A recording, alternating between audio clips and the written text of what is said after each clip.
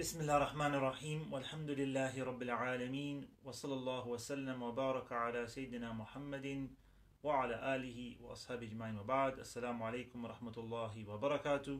Welcome to our next session on Kitab of al-Arus, al-Hawi, Li Tahdhib, al-Nufus, the book, the crown of the bride, containing that which disciplines the souls, by Imam Ibn Atā'illah Sakandari. We hope you're well. It's a blessing to be with you once again on this session online. Last time we discussed repentance to Allah subhanahu wa ta'ala and the importance of that, and this is a theme that Imam Ibn Atā'illah talks about in the initial stage of this book, and we're going to be talking about the fruits of repentance and the growth through repentance, inshallah ta'ala. But then he mentions, and today's topic is about following the Prophet Muhammad sallallahu alaihi wasallam, emulating him and following his sunnah and his example sallallahu alaihi wasallam. And this is a very important topic and element of our lives, because Allah subhanahu wa ta'ala sent down revelation. Allah subhanahu wa ta'ala created us and placed us on this earth and sent down guidance for us, revelation, our beliefs, what we're here for, our purpose in life. That wasn't without a means, and the means for that was the messengers and prophets alayhi wassalatu wassalam. And they were not merely messengers in the sense that they conveyed a message and that was the end of their role. They were messengers because they have revelation which they convey to the creation, but they also embodied and personified those teachings. They were the prime examples and exemplars that we must now follow after them. And of course, in particular, and for us today as Muslims, the Prophet Muhammad sallallahu alaihi wa alihi wa sahbihi wasallam. And we have to obey his commands, we have to follow his guidance. In the Islamic disciplines or Islamic law, the sunnah, the example of the Prophet ﷺ, is a core element of everything we do in life, is one of the foundational source texts that our religion, the religion of Islam, is based upon. So this is a very, very important topic. However, one of the mistakes or the short-sightedness in this topic, in this area, is that most people think following the Prophet ﷺ is an outward action or an outward element of our lives. And this is the first thing Imam Ibn Atā'illah addresses, and he says emulation of the Prophet ﷺ is of two types, the outer and the inner. Yes, we follow the Prophet ﷺ in his actions. We pray like he prayed. We try to eat in the mannerisms he ate, alayhi salatu wasalam. We try and follow his example in conversation, in the demeanor he had in various circumstances, the sunnah, the prophetic example in eating, in walking, in treating, interaction with others, in personal hygiene, and there's many areas we could talk about. But there's also another area which is the inner, which is the characteristics of the Prophet sallallahu alaihi wasallam, which is his gratitude, his humbleness, his patience, his detachment from this world, his zuhud. He wasn't a person who was attached to this world, alayhi salatu wasalam. And that's an example for us. That was not something that was his personal preference or something that he did as an individual. No, that was part of his mission to teach us that yes, we've been placed on this earth and we have a life to live, and we have enjoyment and we have attachments to this world in certain ways. But the goal is to detach, and the goal is Allah subhanahu wa ta'ala. The goal is the afterlife. So yes, we do the outward actions as Imam Ibn Atā'illah says, and that is the sunnah. But the subtle is that you totally absorb yourself in beholding Allah alone in the prayer, which is the maqam of ihsan that we talked about before, that you're in prayer and you realize Allah is there, you're watching Allah subhanahu wa ta'ala, you're being observed by Allah subhanahu wa ta'ala, and you're reflecting and you're engaging in the prayer. You have khushu', which is this submission in the heart, or this stillness. And then you have khudu', which is another word, it also means stillness of the heart or submission and submissiveness. And we have this khashya of Allah subhanahu wa ta'ala, this awe and fear of Allah subhanahu wa ta'ala, his grandeur, not a fear of being scared and worried, but a fear of the magnanimity, the grandeur of Allah subhanahu wa ta'ala. We understand who we're standing before, and that puts in a state of awe and reverence that is the inner sunnah, to build that in our prayer, to build that into our fasting, when we go on Hajj, to not behold the Kaaba alone outwardly, but to realize that we are doing this as as an act of submission to Allah subhanahu wa ta'ala. We're going around a building or a piece of rock anti-clockwise. Why? It's to submit our souls to Allah subhanahu wa ta'ala. There are wisdoms, but the first and foremost element is this is the command of God, and we follow the commands of Allah subhanahu wa ta'ala, and we submit. And this is the greatest sunnah. The sunnah outwardly is to do the tawaf in the prescribed method, etc., but also to engage the heart in tawaf, to submit and surrender to Allah subhanahu wa ta'ala. So Imam Ibn Atā'illah says our acts of worship are not complete until we find this sunnah, until we find this level of submissiveness. And he talks about this because this is one of the core elements of the beginning of the journey, to find humbleness, to find reliance upon Allah subhanahu wa ta'ala, to turn back to Allah subhanahu wa ta'ala.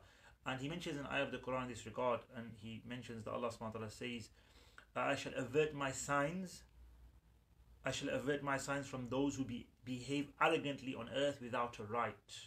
يَتَكَبَّرُونَ. So this, to have kibr, to have this self-pride, this arrogant self-pride and haughtiness, and just think you're better than others and you're special because of your wealth or because of your strength or because of your intellect or because of your position and fame, is not a good character trait. We should humble ourselves in this world, and we should realize that we are made of a drop of fluid. We are made of the dust. We came from nothing to something, and that's a gift from Allah subhanahu wa ta'ala. We should humble ourselves, realizing who we are. And that is a person that will then be given openings by Allah subhanahu wa ta'ala. Allah will ennoble that person. Allah will give His signs. Allah will avert from His signs those who are arrogant. But Allah will turn towards those and open the doors of wisdom and knowledge and understanding for those who humble themselves upon this earth and to others and to Allah Almighty. So we should find this level of submissiveness in our acts of worship. That's where it's to be found first and foremost. And Imam Ibn Atā'illah gives an analogy or a parable. He says, in such a state of arrogance on this earth, you are like a person with a fever who finds the taste of sugar to be bitter.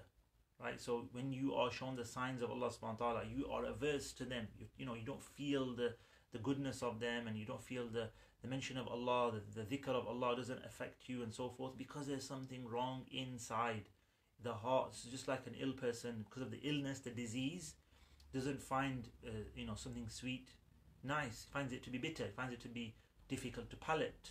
Similarly, those who have spiritual diseases find the dhikr of Allah, the Qur'an, Islamic discourse quite difficult to grasp and difficult to, it's not really going to affect their heart. So there's an inner disease that's actually the problem, and these are the symptoms. These symptoms are the lack of taste, the lack of ability, the lack of being affected.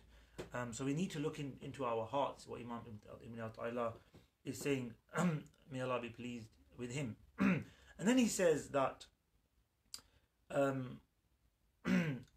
this impoverishment, this humbleness, is better than many great acts of worship that produce maybe a level of self-pride or self-conceit or self-righteousness, right? And he says this is one of his actual pieces of wisdom. We mentioned that Imam Ibn Atā'illah has many wise sayings. One of his wise sayings is معصية أورثت ذلا وافتقارا خير من طاعة أورثت عزا واستكبارا. That an act of sin, a ma'siyah, an act of disobedience that brings about dhullan waftiqara, neediness or humiliation and neediness and impoverishment to Allah, realizing your weakness, i.e., is better, khayrun, is better than an act of obedience, ta'ah, which produces izzan wastikbara, this self-respect, this pride and arrogance, and something that's not good. So it's not saying the good act is better than, or is the bad act is better than the worst act. No, what it's saying is there's a danger in good acts, in just acts alone, in that if they're not producing the humbleness, then that's actually a bad thing for you. Whereas bad acts, disobedience, are not good, or they all really something to be avoided. But if there is a bad act that brings about this level of sort of guilt and submission and humiliation and surrendering to Allah subhanahu wa ta'ala, then that actually has a better outcome than the act of worship or obedience that was bringing about this arrogance and this haughtiness. And therefore we need to look at the way we use our actions, or the way we take the fruits and reap the fruits of our actions. That it's not merely just, I did this, alhamdulillah, I'm special. No, I did this and it's a blessing from Allah. Thank Allah for the obedience. Thank Allah for the steadfastness. Thank Allah subhanahu wa ta'ala for what you have of goodness in your life. And if there's a difficulty, be patient with the difficulty. We're going to learn about shukr and sabr, patience, thankfulness and patience, inshaAllah ta'ala. And then Imam Ibn Atā'illah mentions an amazing concept, an amazing upshot of following the Prophet ﷺ. Why should we follow the Prophet ﷺ? What do we get out of it? Of course, success in this life and the next. But there's something amazing you get, and that you can't achieve sometimes through destiny. It's achieved through your hard work, your acquisition of your good deeds. So of course there are people that are born into the family of the Prophet ﷺ. They're born into noble lineage or to noble righteous families, and they attain a level of that. But what a true follower, a true member of the family of the Prophet ﷺ, a true participant in being a Muslim and being a follower and being somebody who represents the Prophet ﷺ, is someone who actually emulates him and follows him. And in this regard, Allah subhanahu wa ta'ala mentions two prophets, Ibrahim alayhi salam and Nuh alayhi salam, and how they talked about this very concept. Ibrahim alayhi salam said, whoever follows me, فَمَنْ تَبِعَنِي فَإِنَّهُ مِنِّي, whoever follows me, then he's from me. And whoever doesn't, then his affair is to Allah subhanahu wa ta'ala, as in the ayah of the Qur'an. So whoever follows Ibrahim alayhi salam, then he's from Ibrahim alayhi salam. You are from al-Khalil alayhi salam, the beloved intimate friend of Allah subhanahu wa ta'ala. What did Nuh alayhi salam say to Allah subhanahu wa ta'ala? He said, verily my son is from my family, innahu min ahli. He's from my family. Is he not going to be saved? So Nuh alayhi salam's son didn't want to come into the ark, and Allah subhanahu wa ta'ala had promised Nuh alayhi salam his family would be saved. So he said, is he not from my family? He's my son. He's my blood son. Allah subhanahu wa ta'ala replied, he is not from your family. Innahu amalun ghayru salih. He is not a good deed. He's not a pious action. He's not a good person. So him having disobedience to Allah and a lack of iman and faith made him outside of the family of Nuh alayhi salam. The ones that followed Ibrahim alayhi salam, even without being from his lineage or from his offspring, are from Ibrahim alayhi salam. So this shows us that following the prophets makes us from a noble status, gives us that noble status, and gives us that connection to the greatest of all of creation, the prophets alayhi salatu wasalam. And this is the same regard as Imam Ibn Atā'illah here then mentions that the statement that is mentioned about Sayyidina Salman al-Farisi, that Salman is from us, the Ahl al-Bayt. This is what was said reportedly by the Prophet ﷺ, but more soundly by Sayyidina Ali ibn Abi Talib, that Salman minna Ahl al-Bayt. Salman al-Farisi, he was a Persian, wasn't even from Arabia, came, struggled, long story he came to Medina, he embraced Islam, and due to his piety, due to his struggles, due to his following the Prophet ﷺ and surrendering and giving away everything of this life to just have that faith and to follow the Prophet Muhammad ﷺ, he was given this honor, this rank, this status, this statement, this testimony that Salman minna Ahl al-Bayt, that Sayyidina Salman is from the family of the Prophet ﷺ, due to not his lineage, not his bloodline, but due to his act of worship, his sincerity, his outer and inner following of the Prophet Muhammad sallallahu alayhi wa ala alihi wa sahbihi wa sallam. And this shows us the bonds and the ties and the relationships following the Prophet sallallahu alayhi wa sallam and the righteous can give us in our lives today. And this is where we find all goodness. Imam Ibn Atā'illah then goes on to say that Allah subhanahu wa ta'ala has made the key to all goodness in following the Prophet Muhammad sallallahu alayhi wa ala alihi wa sahbihi wa sallam. Therefore, by emulating him, we will get the good from Allah subhanahu wa ta'ala, we will get our sustenance, we will get forgiveness, we will attain forgiveness through following the Prophet sallallahu alaihi wasallam in our actions. And just to give you an example of the Sahaba following the Prophet sallallahu alaihi wasallam, is mentioned that during the Treaty of Hudaybiyah, when the Muslims went to make Umrah They went from Medina to Mecca to make Umrah. They went in Ihram, but they were prevented because there was hostilities with the Meccans, the Quraysh, and they were told to come back next year to perform their Umrah. And there was a treaty written of Hudaybiyah, certain conditions of a truce, the truce of Hudaybiyah, and the Muslims were distraught because they were not able to go and make pilgrimage, the Umrah, the lesser pilgrimage. This was something they were prevented from, and they had to return to Medina.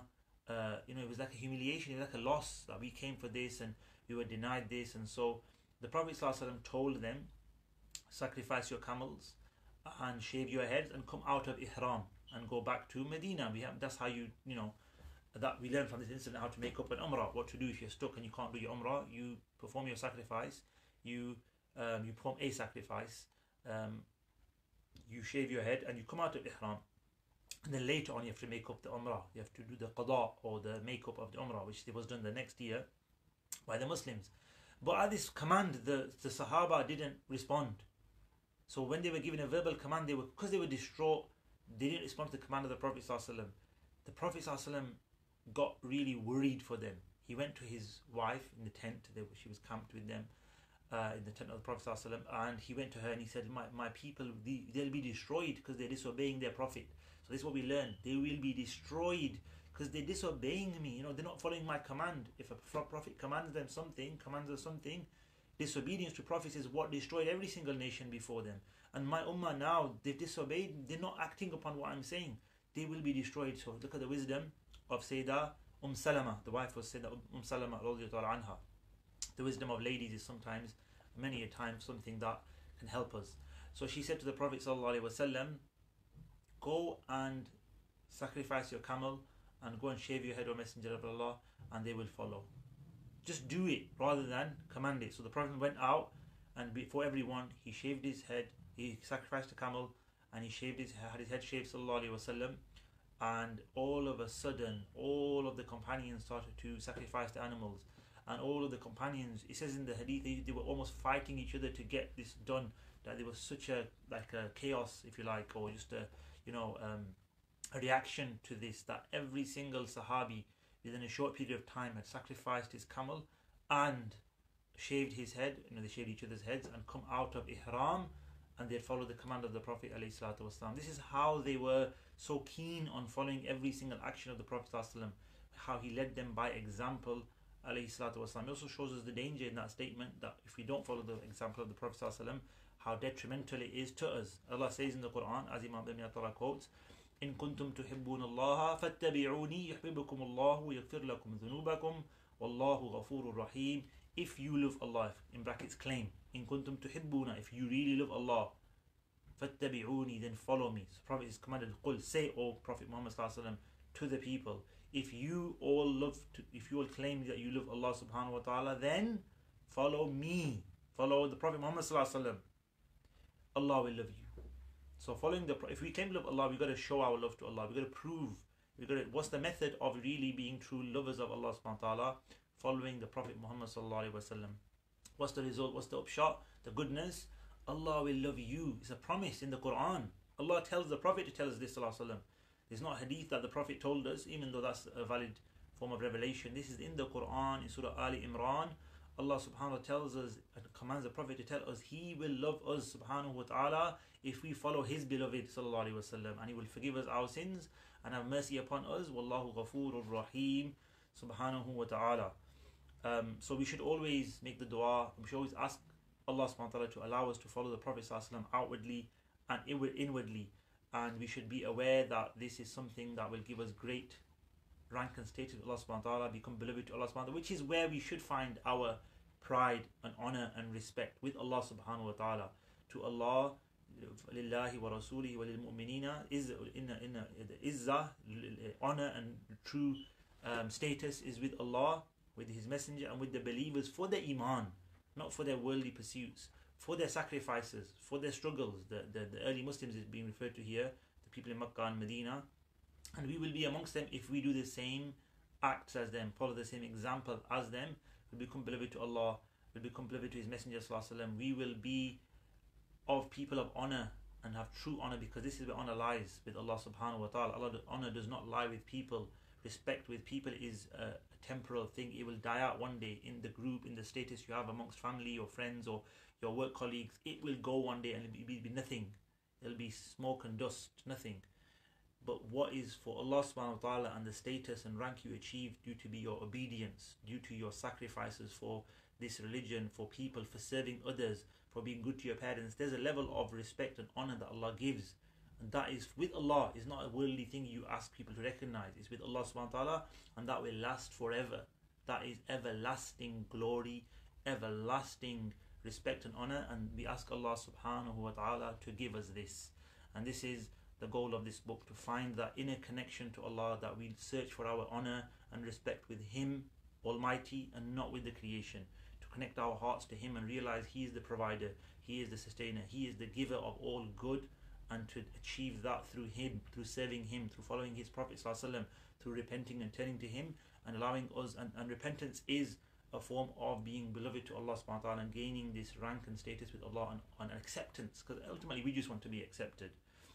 As much as rank as we get or status we get, to be accepted by Allah is all success, and repentance is the key to that. And that's what we will go back to talking about next time, inshallah ta'ala. Repentance and how that brings all goodness and makes you beloved to Allah and makes you somebody who Allah subhanahu wa ta'ala has ennobled. Thank you very much for being a part of these sessions. Thank you to Imam Ghazali Institute and all the brothers and sisters working hard behind the scenes and doing the great work. Thank you all for tuning in. Jazakumullah khairan.